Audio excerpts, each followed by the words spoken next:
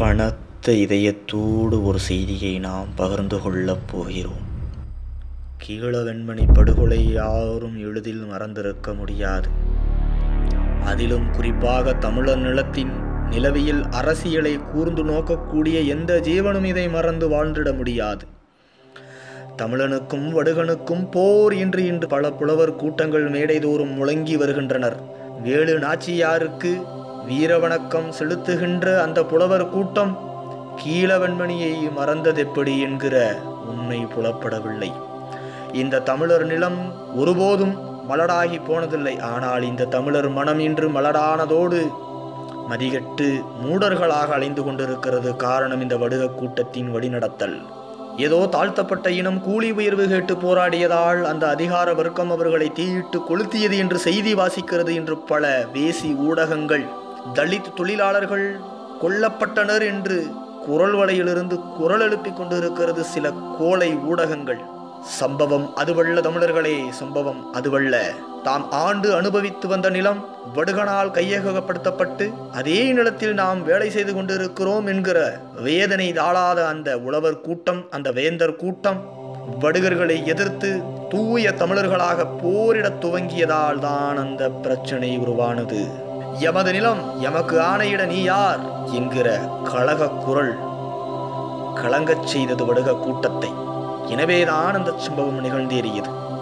மல்லர் எனும் தேவேந்திர குல வேளாளர்கள் தமது நில உரிமை மீட்பு போரினை துவங்கியதை தாழாத அந்த வடுக கூட்டம் 43 தேவேந்திர குல வேளாளர் உறவுகளை ஓர் கூரையில் போட்டு தீக்கிரையாக்கிய கொடுமை சம்பவம் அது.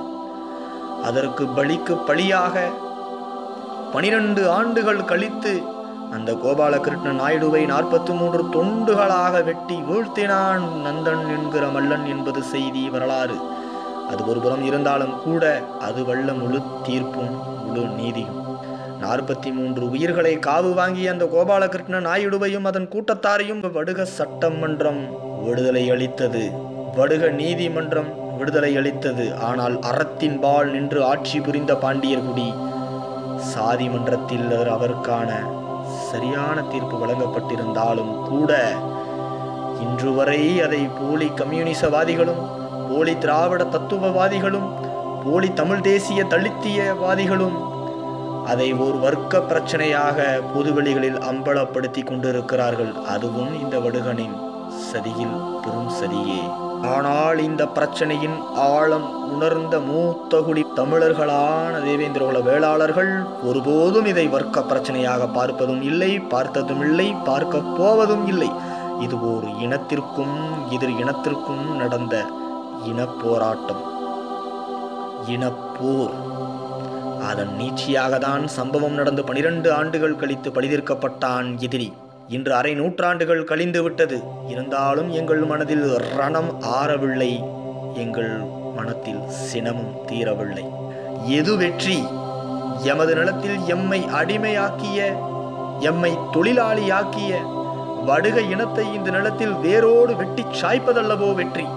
வடுக அடையாளத்தை முச்சோடும் அழிப்பதல்லவோ வெற்றி என்று சூளுரையத்த தமிழர்கள், தேவேந்திர குல வேளாளர்கள் ஒருபோதும் ஓயமாட்டார்கள். அதன் நீட்சிதான், அதன் தொடர்ச்சிதான் இந்த தமிழர் நிலத்தின் முதுகுடுமி பெருவழுதி பாண்டியர் வெளிவந்த மல்லர் எனும் தேவேந்திர குல வேளாளர்கள் தனித்த சிம்ம குரலோடு ஒட்டுமொத்த சம்பவங்களிலும் வடுகரை தனித்து எதிர் நிற்கிறார்கள்.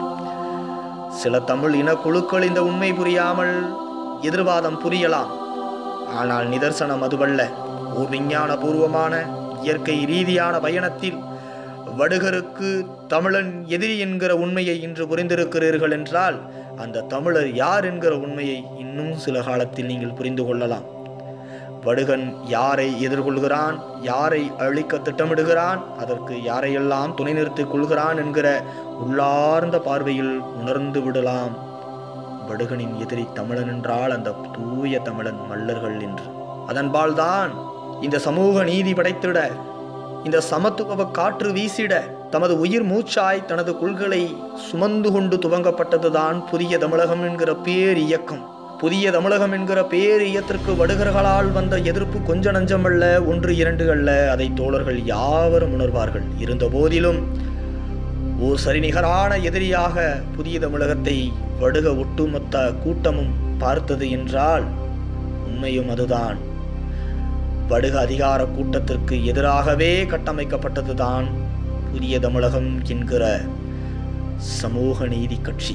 அந்த கட்சி அதிகாரத்தை நோக்கி நகர்ந்து விடுமோ என்கிற பயத்தில் பல காலகட்டங்களில் புதிய தமிழகம் கட்சியை முடக்கிவிட பார்த்தனர் வடுக இனவெறியர்கள். இருந்தாலும் பீனிக்ஸ் பறவையாக எத்தனை இழப்புகளிலும், எத்தனை சங்கடத்திலும், எத்தனை சாதுரிய எதிர்ப்புகளிலும் தம்மை ஒருபோதும் சிக்க வைத்துக் கொள்ளாத புதிய தமிழகம் என்கிற பேர் இயக்கம் தான் சார்ந்த தமிழர் இனத்தின் போர் வாள்களால் வடுக இனக்கூட்டத்தை இன்று வரை சமாளித்து இன்று ஒரு பெரும் சக்தியாக வளர்ந்து நிற்கிறது. அரை நூற்றாண்டுகள் கழிந்த போதிலும் கீழவெண்மணி தியாகிகளுக்கு செம்மார்ந்த வீரவணக்கம் செலுத்துகின்ற அதே வேளையில் புதிய தமிழகம் ஒரு பெரும் புரட்சி மிகு சபதத்தை ஏற்கிறது.